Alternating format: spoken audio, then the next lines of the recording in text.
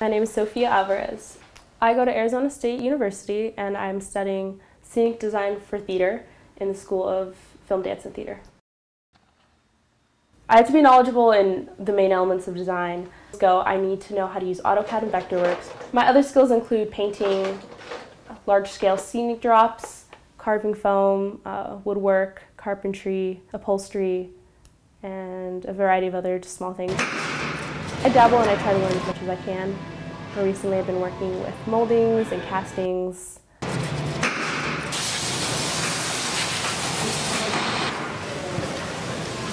I generally work on paint and props related stuff.